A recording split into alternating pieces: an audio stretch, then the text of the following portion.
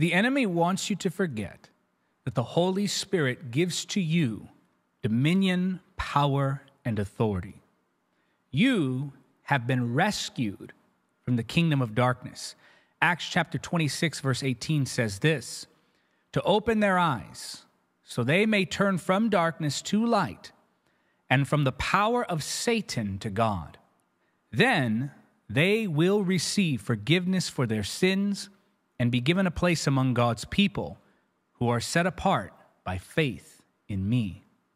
You've been snatched from the kingdom of darkness. You've been set free by the power of the Holy Spirit. Now, even though we recognize that God has given to us dominion, not through us, but through his Son, even though we recognize that we have that, we don't always see the manifestation of that dominion in our everyday lives. We know in our minds, in our hearts, in our spirits, that God has given us the victory, that we have been delivered, that we are children of the Most High, that we do walk in his authority because of the power and the presence of the Holy Spirit within us. But it seems sometimes that what we experience in everyday life doesn't seem to align with what we see in Scripture. We know in Scripture, the Bible says, Ephesians 2:2, wherein in time past you walked according to the course of this world, according to the prince of the power of the air, the spirit that now worketh in the children of disobedience. Notice here that the Scripture tells us that it was in times past that we walked according to that power, to that spirit of this world. Now, as believers, we walk according to the Holy Spirit. We are of a new kingdom.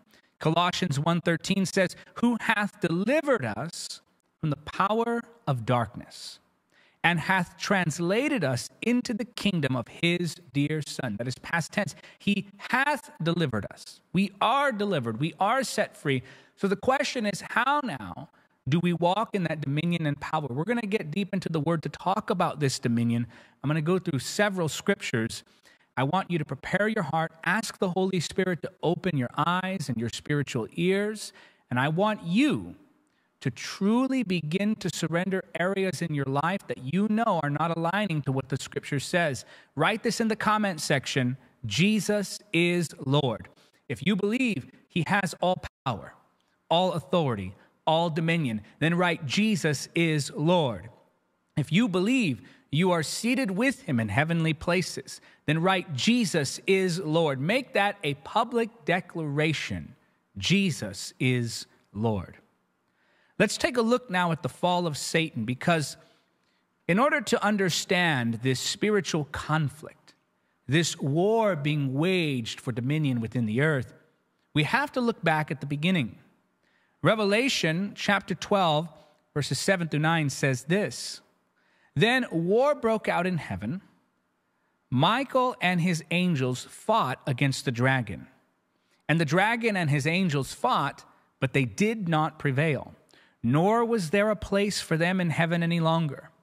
The great dragon was cast out, that ancient serpent called the devil and Satan, who deceives the whole world. He was cast down to the earth, and his angels were cast down with him. So Satan rebels against God with his minions, and obviously he's defeated. I don't even know if we should necessarily refer to this as a spiritual struggle, because this was more of an extermination. The enemy didn't even stand a chance. It was an easy win for the kingdom of heaven. Now the question becomes, when did this occur? Because we know that Satan was banished from heaven, but when did this happen? Because in establishing the when, we get clues into the why. When we can see clearly the timeline of how this all occurred, then we begin to understand what was the catalyst for the enemy rebelling against God. We know that this was definitely after the creation of the earth. We know that Satan fell after the creation of the earth. Though it might seem obvious, I need to point out to you the fact that Revelation chapter 12, verse 9 says that the enemy was banished from heaven, cast out, and sent where? To the earth. Tell me in the comment section. He was sent to the earth. Now, maybe silly to say, but in order for the enemy to be banished to the earth had to already exist. And so we have that clue. We know that this happened after the creation of the earth. And I believe this happened also after the creation of man. Genesis chapter 1, verse 31, we see that the scripture says that the Lord looked down at his creation and he saw that it was good, complete. He would not have called it good had there been a fallen creation running around within the earth. The earth as a whole, everything in it at that point was good. So I believe that the enemy fell sometime after the creation of man. We know that Jesus, of course, speaks to witnessing this occur in Luke chapter 10, verses 17 through 19. The 70 returned with joy, saying, Lord, even the demons are subject to us through your name. He said to them, I saw Satan as lightning fall from heaven. Look, I give you authority to trample on serpents and scorpions and over all the power of the enemy, and nothing shall by any means hurt you. Now we look at Isaiah chapter 14. Go there. Isaiah 14, I'm going to read verses 12 through 16, and we're going to see a prophetic parallel. Isaiah giving the king of Babylon a warning from the heavenly throne. And in this warning, we see, as I said, a prophetic parallel. The prophet is warning the king that he is like unto Satan. And so, in this prophetic warning, we see, yes, that warning, but we also see a picture being painted, giving us a little bit more detail as to what happened during that rebellion. Isaiah 14, 12 through 16. How art thou fallen from heaven, O Lucifer, son of the morning? How art thou cut down to the ground, which didst weaken the nations? For thou hast said in thine heart, I will ascend into heaven. I will exalt my throne above the stars of God. I will sit also upon the mount of the congregation in the sides of the north. I will ascend above the heights of the clouds. I will be like the Most High. Yet thou shalt be brought down to hell, to the sides of the pit, that they that see thee shall narrowly look upon thee, and consider thee, saying, Is this the man that made the earth to tremble, that did shake kingdoms? Now again, this is a warning from Isaiah the prophet to the king of Babylon. But in this warning, that king of Babylon is being compared to Satan. And in that comparison, that prophetic comparison, we see that Satan had it in his heart that he would ascend into heaven. He wanted to usurp the divine authority that only the Heavenly Father carried. Now, we see another prophetic parallel given to us, this time giving us insight into what was going on in the Garden of Eden. Look at Ezekiel chapter 28, verses 12 to 14. And this is Ezekiel's warning, a message to the king of Tyre. Son of man, sing this funeral song for the king of Tyre. Give him this message from the sovereign Lord. You were the model of perfection, full of wisdom and exquisite in beauty. Now here's how we know that this king is being compared to Satan. You were in Eden, the garden of God, ordained and anointed you as the mighty angelic guardian. Now, here we see that Satan had spent some time in the Garden of Eden before he experienced the fallen state. You had access to the holy mountain of God and walked among the stones of fire. You were blameless in all you did from the day you were created until the day evil was found in you. So here we see a powerful insight. Satan spent time in the Garden of Eden before his fallen state, and he had access between heaven and earth. Now, we know this wasn't his fallen state because that's what's being lamented here, the fact that he was once so exquisite, so beautiful. And he had that access to the Garden of Eden when he was in his heavenly state. Now, this means, again, that this fall of Satan must have come after the creation of man, because we know that man was created to tend to the garden, to tend to the earth, to be a good steward of the creation. And then we see the picture fully forming. Think about this. Satan rebels against God. We know, of course, that he did, Revelation 12:9. And many have said that it was his pride that caused him to rebel. Yes, it was his pride. But what was that pride focused on? What was it that put it in his mind that he could be like God? What was it that caused him to be disrupted? Think about this. For all eternity, if you could even make a time reference to eternity, but for the sake of communication, we'll say it that way. For all of eternity, Satan had served the Heavenly Father. No disruptions, no issues, no problems. And suddenly something changes. And he gets it in his mind that he deserves to be like God. He deserves to have authority. He deserves to have power. What was it? What was the catalyst? What was the triggering event? Where did Satan get this idea he could be like God? Let me know if you know it in the comments section. Where did he get this idea that he could be like God? Genesis 1:26 gives us the answer.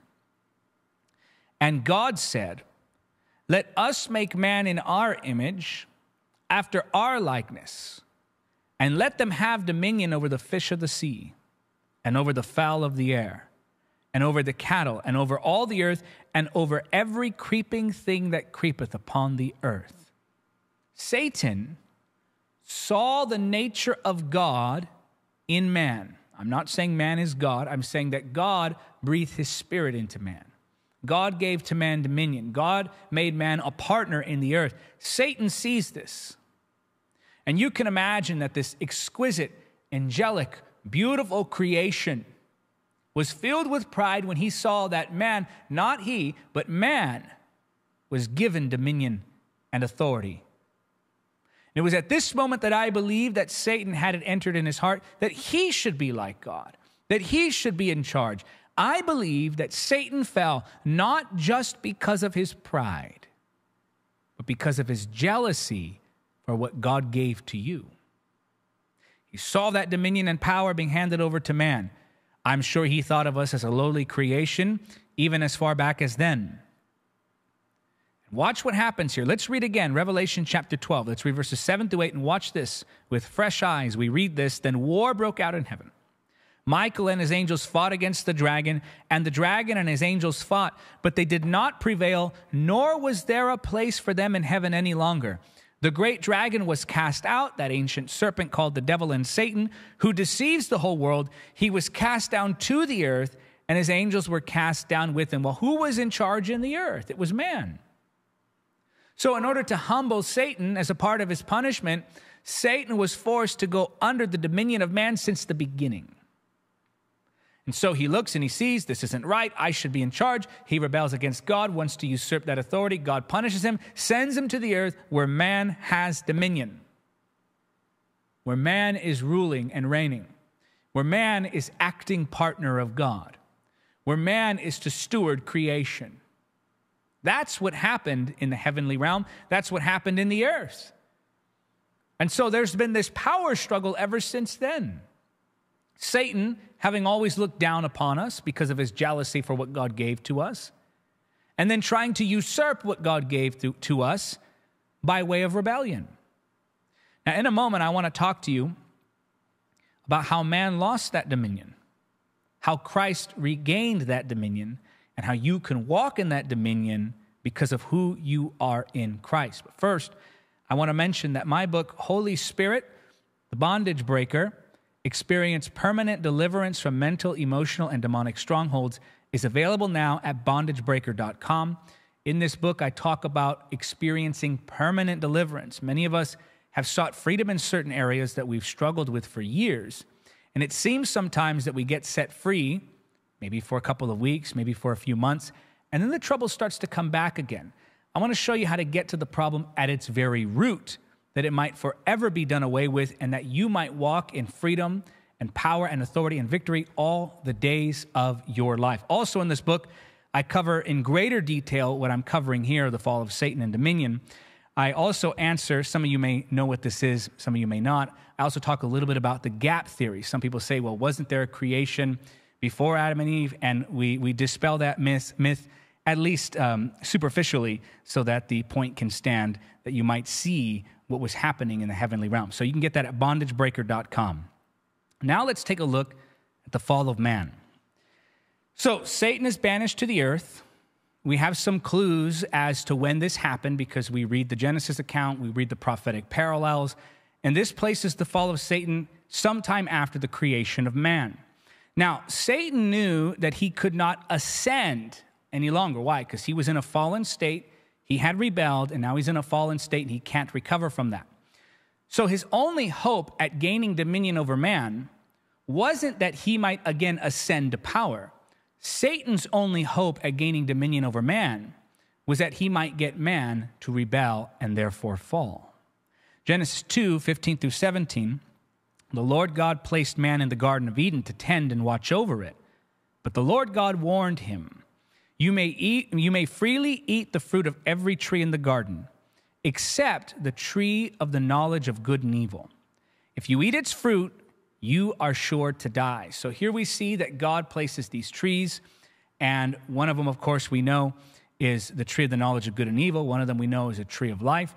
And God tells him, you're not to eat of the tree of the knowledge of good and evil. Now, some might look at this and say, well, it seems to me that God set Adam and Eve up for failure. After all, if they didn't have the knowledge of good and evil before they ate of the tree, isn't that somewhat of a catch-22? In other words, don't eat of the tree, but you have to eat of the tree to know that it's wrong. Well, that's not exactly what's happening here. You see, this phrase, the tree of the knowledge of good and evil, is what we call a merism. And a merism is, as I have written here, a merism is a rhetorical term for a pair of contrasting words or phrases, such as near and far, body and soul, life and death, used to express totality and completeness. Now, you can see, for example, a series of merisms and wedding vows, for better, for worse, for richer, for poorer, in sickness and in health. In other words, you're saying, no matter what the circumstance, I'm going to be committed. So if I say I searched near and far, I'm saying I searched everywhere. If I say welcome ladies and gentlemen, then I'm welcoming everyone. So a merism, again, contrasting words to express completeness, totality. So this phrase, good and evil, it was a tree of the knowledge of good and evil, is basically telling us that this was an actual literal tree. And when they ate of this fruit, they were given vast amounts of knowledge. It's not as though that they didn't know right and wrong before eating of that fruit. It's just that this fruit would give to them vast amounts of knowledge. Again, it's a merism, the knowledge of good and evil, and everything in between. You get lots of knowledge. But they already had the conscience. They already knew right and wrong. Why? Because they knew God was good, and if you know God is good, then you know by comparison what is not good. So Adam and Eve weren't ignorant. They knew what they were doing was wrong, and this tree didn't give them the knowledge of whether or not they were doing something wrong. Rather, this tree gave them vast amounts of knowledge. So again, a merism used to express totality, telling us that this tree, this fruit, would give to them a vast amount of knowledge, worldly knowledge, if you will, or knowledge about the earth and so forth. Now, this is where Satan begins to tempt them. Remember, he's banished to the earth. He's now under their dominion. And he wants to regain dominion over them, or he wants to gain dominion over them, I should say. But he knows he cannot ascend to a higher place, so he has to get them to come down to a fallen state. And this is his motive here that we see in Genesis chapter 3, beginning at verse 1. The serpent was the shrewdest of all the wild animals the Lord God had made. One day he asked the woman, did God really say, you must not eat the fruit from any of these trees in the garden? Of course we may eat fruit from the trees in the garden, the woman replied. It's only the fruit from the tree in the middle of the garden that we are not allowed to eat. God said, you must not eat it or even touch it. If you do, you will die. You will not die, the serpent replied. So notice here, first, the serpent questions the word, and then he contradicts the word. So when Satan's trying to gain dominion over you, the first thing he'll get you to do is question the word. I'm telling you, I'm exposing the enemy tonight in your life. The areas in our lives where we aren't experiencing dominion are areas of great deception. All spiritual bondage is rooted in spiritual deception. All spiritual defeat comes from spiritual deception. Defeat comes from deception. And if you walk in truth, then you have dominion. This is why the enemy wants you to first question the word. The moment he causes you to question the word, now you're becoming vulnerable to his lies and his contradictions of the word that place you under deception, that put you under different dominion. So you will not die, the serpent replied to the woman. God knows that your eyes will be opened as soon as you eat it, and you will be like God, knowing both good and evil." The woman was convinced. She saw that the tree was beautiful, and its fruit looked delicious. And she wanted the wisdom it would give her. So she took some of the fruit and ate it. Then she gave some to her husband, who was with her, and he ate it too. At that moment, their eyes were opened, and they suddenly felt shame at their nakedness. So they sewed fig leaves together to cover themselves. Now, it's not that they were just suddenly ashamed of their nakedness for the sake of the nakedness itself. Rather, it's that they became a fallen creation. And in that fallen state, suddenly, their nakedness became something about which they should feel shame. But before then, they were living in God's perfection, unbroken fellowship. They were not in a fallen state. They were living as God intended them to live. They were existing as God created them to exist. And so now they sin and they experience a fallen state. And in their fallen state, their nakedness became shameful because their beings had changed. They were different now. Genesis 3:22 through 24. Then the Lord God said, "Look, the human beings have become like us, knowing both good and evil." And again, that's the merism. They have vast amounts of knowledge. What if they reach out, take fruit from the tree of life, and eat it? Then they will live forever. So the Lord God banished them from the Garden of Eden, and he sent Adam out to cultivate the ground from which he had been made. After sending them out, the Lord God stationed mighty cherubim to the east of the Garden of Eden, and he placed a flaming sword that flashed back and forth to guard the way of the tree of life. Now, this may seem like God is being cruel. Some might see it that way if they don't understand God's nature. But in fact, it was God's mercy that kept Adam and Eve out of the garden. Why? Think about this.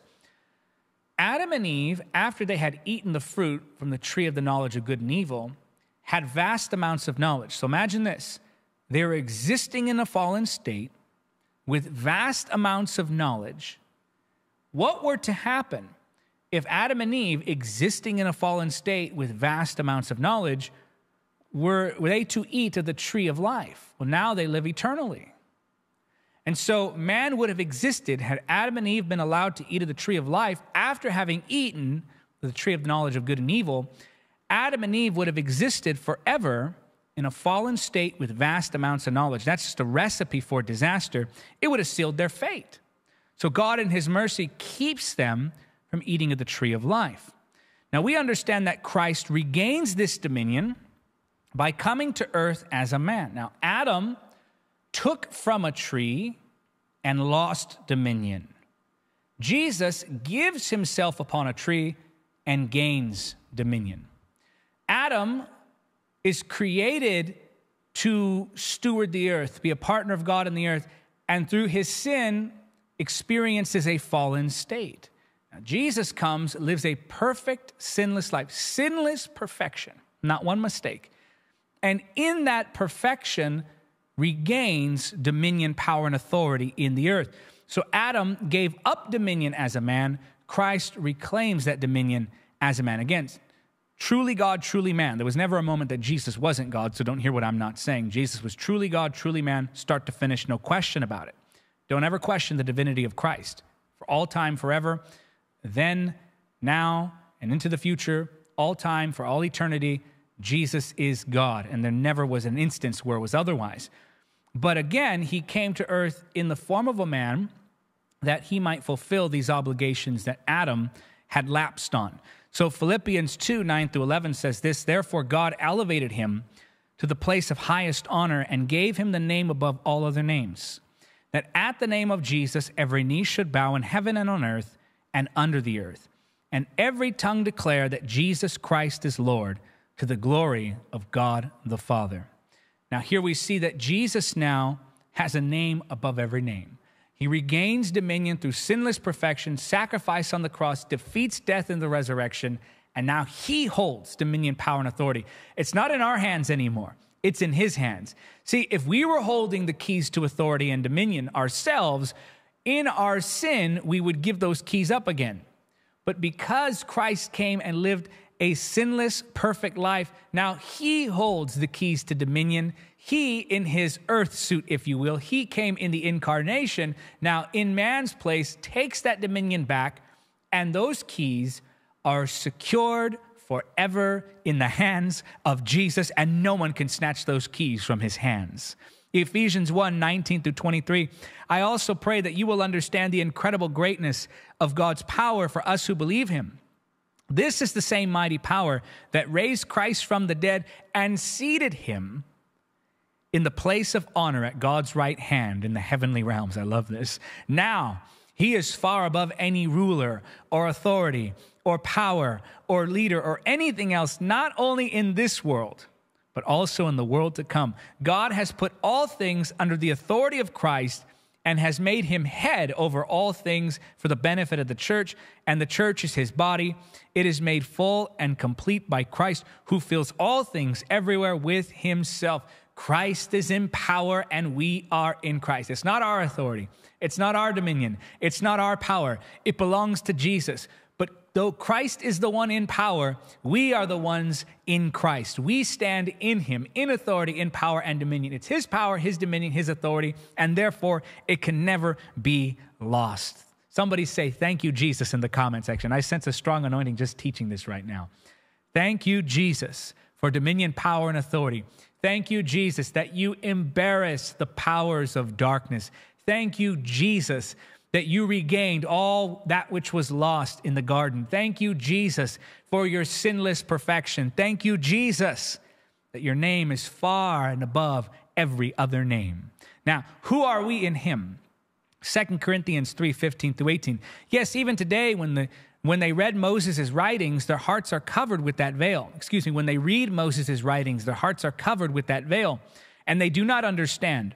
But whenever someone turns to the Lord, now it's talking about you and me.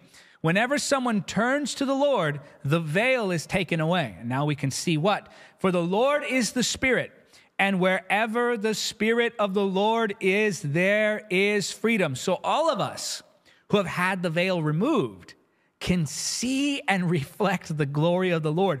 And the Lord, who is the Spirit, makes us more and more like him as we are changed into his glorious image. So, as we look at him, as we see him, we are transformed to become like him. Again, he's God, we are not. He's Lord, we are not. He's King, we are not. He has dominion, power, and authority. We do not have that on our own. We have it in him. But as we see him, as we look to him, now that the veil has been removed, when we focus our minds and our lives and everything about us on Jesus, we become like him by the Holy Spirit, for where the Spirit of the Lord is, there is liberty. The Holy Spirit is all powerful. There is no spirit more powerful than the Holy Spirit. And by the way, his holy jealousy is agitated when we magnify demonic power and minimize his power. Let's talk less about demons and more about the Holy Spirit, because that's the power that we live by. Now, I'm going to say something that may offend you, but I want you to know I'm saying it to you in love, and I'm not saying it for the purpose of offending you. I'm saying this to give you a standard to which you can aspire, and I hope that it actually inspires a faith, a hope in you to know what's available for you to claim. I'm going to say this now. If you are still bound, you are not living the Christian life. If you are still bound, you are not living the Christian life. Look at the New Testament. We do not see the New Testament church going to deliverance services, constantly needing demons cast out of them. Well, first of all, Christians can't have demons. Christians cannot be possessed. We can be attacked, but not possessed. You look in the New Testament, we don't see believers living from defeat to defeat. Sure, they experience persecution. Sure, they experience trials and tragedy. But they weren't living in this defeated mindset where they're just saying, oh, the enemy's having his day with me. Oh, the enemy's just defeating me. Oh, it's just one struggle to the next.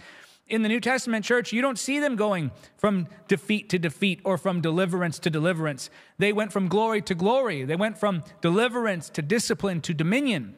Why am I saying this? I'm saying that everything about deliverance for the believer is described as past tense in the scripture, meaning it's already been done. You've already been set free. We treat deliverance like it's a substance, like it's a liquid. that I need more deliverance, or I need a little bit less deliverance, or I had some deliverance, I think I'm going to go for some more deliverance. My friend, deliverance is your standing in Christ. Deliverance is your position in heavenly places. Deliverance is a past tense thing that Christ already completed for you. The question is not getting more deliverance. The question is, are you actually walking in what you've already been given? You see, the enemy's only power over you is the power he can deceive you into giving to him. The enemy likes to exaggerate his power. He lies to you. And by the way, this is one of the lies that keeps believers bound. They visualize themselves just under the enemy. He's got them. He owns them. Doesn't the scripture say we've been delivered from the powers of darkness? Doesn't the scripture say we've been translated into the kingdom of light? Doesn't the scripture say that we're seated with him in heavenly places? Doesn't the scripture teach us that he has the name that's above every other name? Doesn't the scripture teach us that the blood of Jesus is more powerful than your family bloodline? Yet we treat it like it's something that we have to beg for, that we have to figure out. If I could just figure out that riddle, if I can just figure out that mystery, if I can just figure out what was happening in my ancestry. My friend, it doesn't work that way. It's not like Ghostbusters. It's not like the movies. Jesus embarrassed the powers of darkness, and when you stand in Christ, you stand in that freedom. And so if you're still bound, it's because you're not walking in what he's given to you.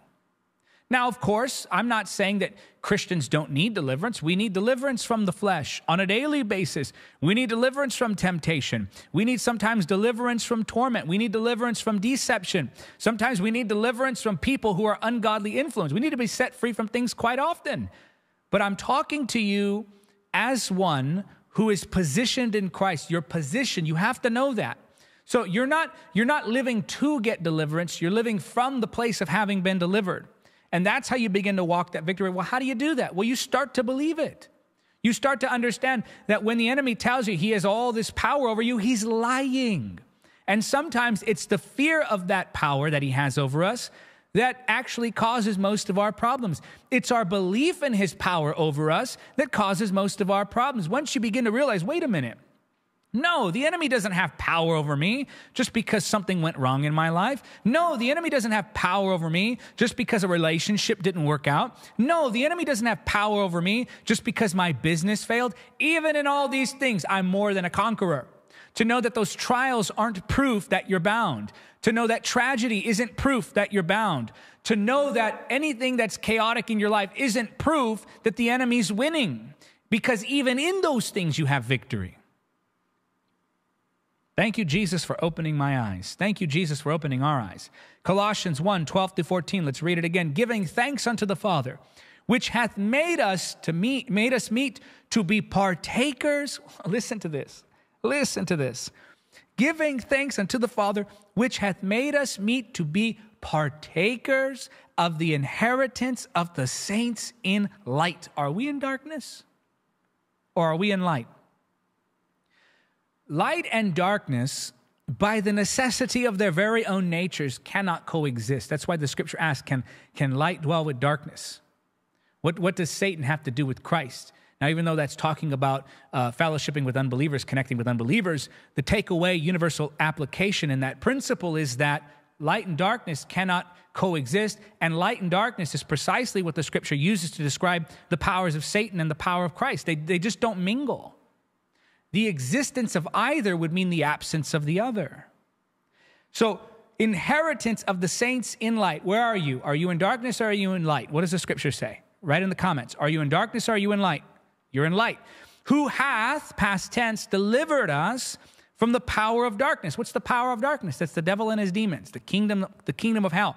And hath translated us. This is like going to a different dimension here. Hath translated us into the kingdom of his dear Son. So we're not under that jurisdiction. We've been completely removed from that jurisdiction and placed now under the dominion of Christ Jesus, in whom we have redemption through his blood, even the forgiveness of sins. Watch this, 1 John 4:4. But you belong to God, my dear children. You have already won a victory over those people because, watch this now, this is so key, because the Spirit who lives in you is greater than the spirit who lives in the world. Here the scripture is very clear that one spirit lives in you, the Holy Spirit, and the other does not. Ephesians 2, 4 through 6, but God is so rich in mercy, and he loved us so much that even though we were dead because of our sins, he gave us life when he raised Christ from the dead. It is only by God's grace that you have been saved, for he raised us from the dead along with Christ. Watch this now. And seated us with him in the heavenly realms because we are united with Christ Jesus. That's why the Bible says resist the devil and he will flee. It doesn't say resist the devil and he will fight. He's not that bold. Why? Because there's nothing he fears more than a Christian who knows who they are. That's why it says he flees. Once he sees, oh my goodness, they know the power that they have. Oh my goodness, they know who they are. Oh my goodness, they recognize the authority they have in Christ. I'm out of here. Because the moment you begin to resist, he sees he can't bully you anymore. He sees he can't deceive you into thinking that he has all this power over you anymore. You begin to think according to the scripture, according to the truth, according to the power of the Holy Spirit. He seated us in heavenly places with him. This means Christ is in power, I am in Christ. Christ is seated in heavenly places, I am seated in Christ. When I come against the power of the enemy, it's not me coming against the enemy, it's the Christ in me. That's Christ in me, Jesus living in me, by the Holy Spirit rebuking that power. When you rebuke the enemy, my friend, it's as if Jesus himself is giving that command. Somebody say hallelujah in the comment section. He seated us in heavenly places, heavenly realms, because we are united with Christ. He that is joined to the Lord is one spirit with him. 1 John 5:18. We know that God's children do not make a practice of sinning, for God's Son holds them securely, and the evil one cannot touch them. I just said it here, 1 Corinthians 6:17, but the person who is joined to the Lord is one spirit with him. John 1:12, but as many as received him, to them gave he the power to become the sons of God, even to them that believe on his name. That's you. You're a son of God. Look, ladies, if I have to be the bride of Christ, you got to be a son of God. Why is it important, son of God? Because that sonship comes with inheritance. That sonship comes with authority. That sonship comes with power. That sonship comes with backing. You are a son of God. That's who you are. When you believe, you've been given the right to become a son of God. It's not my nature that I identify anymore with. It's God's nature in me that becomes my identity. It's the Holy Spirit living in me that becomes my identity. You are not your intrusive thoughts. You are not what tempts you. You are not what makes you depressed. You are not your fear or anxiety. You are not your compulsions. You are not your confusion. You are not who your family says you are. You are not what your past says you are. You are who God says you are. And the moment you believe, you become a son of the Most High God. That's who you are. Stop identifying with that. Because hear me now, please. This is how the enemy works. The moment you identify with those things of darkness, the moment you begin to think you're defeated, the moment you begin to think you're cursed, the moment you begin to think you're demonized, the moment you begin to think that you belong to Satan, the moment that you begin to think that you're weak and powerless and unable to respond to any of these things, that's when you begin to relinquish the power that God has given to you. Why? Because you live in guilt and shame and insecurity, and because you don't know your identity, now you think, well, I don't even deserve to use what God has given me. I don't even deserve to identify as a son of God. I rebuke the enemy. The devil is a liar. 1 John 1:9, if we confess our sins, he's faithful and just to forgive us our sins. You are a child of light. That's who you are. You're a carrier of the glory. It's who dwells in you. Where you step, God steps. Stop chasing an atmosphere. You are one. Stop going and following signs. Signs will follow you. The presence of the Holy Spirit dwells in you. Where you step, God steps. Your presence and his presence become one. When you walk into rooms, conversations change. When you walk into rooms, sickness starts to lose its hold. When you walk into rooms, demons begin to flee. Think about the manifested power of the Holy Spirit that rested on Christ. When he would show up on the scene, the demons would manifest and start screaming, "Don't torment us." They would want to get away from him. They wanted nothing to do with him. My friend, the same Spirit who raised Christ from the dead dwells in you, and that has the same effect on demonic powers today. They don't want to get anywhere near you when you begin to walk like God has called you to walk. We have an identity crisis. Here's the problem. Everybody's talking about the identity crisis in the world. Everybody's talking about the identity crisis in culture, but there's an identity crisis in the kingdom of God where people don't know who they are, who they're created to be. Now, again, let me tie all the threads together. I'm not saying that nothing will ever go wrong. I'm not saying you'll never face trial or tragedy or unwelcome circumstances. I'm saying even in all those things, you can have perfect peace, perfect joy, perfect love, perfect spiritual stability within, because no matter what happens around you, greater is he within you. So the enemy saw from the beginning the dominion that God had given to us. He rebels against God out of jealousy, banished to the earth under our dominion. He sees, I can't get my place again. I can't ascend. I am now a fallen creation. So even though I can't ascend, I can get man to descend and live in a fallen state through rebellion. So he tempts Eve. He tempts her by first questioning the word and then contradicting. Eve falls for the temptation. Then Adam joins. Creation falls. But Christ came to redeem that. Christ came to regain that authority. And in him now, we have that authority. In him now, we have that power. Will you be attacked? Yes. Will the enemy tempt you and try to torment you? And will he try to confuse you and cause division? And will he try to deceive you? Yes, yes, yes. The enemy attacks. That's why we have to put on the armor of God. But you have to remember that we fight from the place of victory. The enemy fights from the desperate position of spiritual defeat. The enemy has been defeated. He made a show of these powers of darkness. He demonstrated his greatness. You are of light. You are not in darkness. And don't let the enemy lie to you, telling you that you are. Don't let the enemy exaggerate his power over you. It's time you begin to think like a son of God. It's time you begin to step into that new nature that he gave you when you believed. This identity crisis has to end. It has to end. Otherwise, you'll just live the rest of your life thinking you need more deliverance like it's a substance, instead of stepping into the deliverance he's already given to you by the renewing of your mind, by a lifestyle of prayer, by knowing the word, by walking in the Spirit, the basics of Christianity. You live the Christian life, you live in freedom. It's that simple. Father, I pray you help them do it. Father, I pray you help them do it. Help me do it too, Lord, all of us. And I pray, precious Holy Spirit, that you would allow these truths to take deep root in our heart. Lord, remove deception. Help us to begin to think like sons, not like servants. Father, I thank you that you've redeemed us from the powers of darkness. I thank you that your Holy Spirit dwells in us. I thank you that you've placed us in light. Jesus, I thank you. Some of you are sensing that power. Come on, you now just receive. Father, I thank you that your power is touching each life. Just take a moment now. I want you to ignore the flesh. The flesh is trying to get out of this right now. You know why? Because prayer is the death of the flesh. And so your flesh is looking for a distraction. Say no to the flesh, yes to the Holy Spirit. Receive this now. Thank you, Lord. Power's flowing. Power from on high. Break every mind. Shatter every ungodly mindset. Remind them of who they are in you. Jesus, I give you the praise. Thank you that your healing virtue is flowing. Thank you that your delivering power is flowing. Receive that deliverance now in Jesus' name. Receive that healing now in Jesus' name. Give you praise and glory and honor. I want you to say it because you believe it.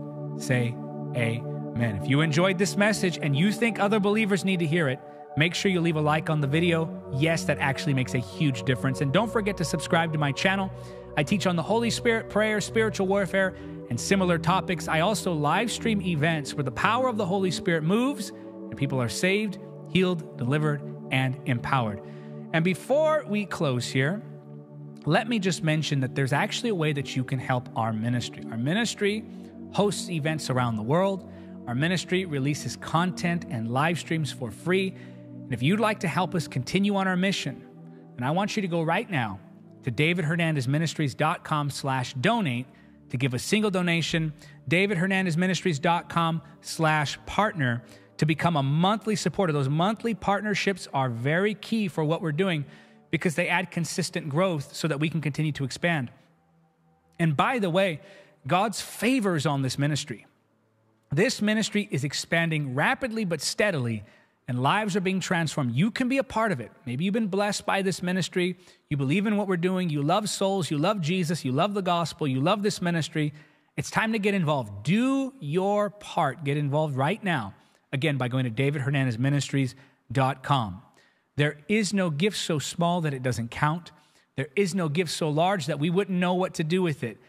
Every gift, large or small, single gifts or monthly gifts, everything makes a difference. So go right now. I can actually see some of the donations coming in on the website. Do try the website, davidhernandezministries.com. If the website doesn't work for your currency and country, then of course you can use other means of giving, such as social media, and then there's other means of giving that are listed on the website. But do try the website first. Even if you haven't been able to give to other ministries, we actually accept a lot of currencies from a lot of different places, even as far as cryptocurrency and so forth. Just try the website first, and if the website doesn't work, then of course you can give through other listed means. Thank you, Aaliyah, for your generous gift. Thank you, Bernardo, for becoming a partner. Tanya, thank you for becoming a partner. Sharissa, thank you for your gift. We so appreciate your support of this ministry. Kathy just became a partner. Thank you so much. And then I also see that Cheryl gave a single gift. Thank you so much, Cheryl. Zachary, thank you for your gift. I also see one coming in from Patrice. Thank you for becoming a partner. And many, many, many gifts coming in to the Patrick family, our dear friends. Thank you for your very generous gift. Shamaria, thank you for your gift.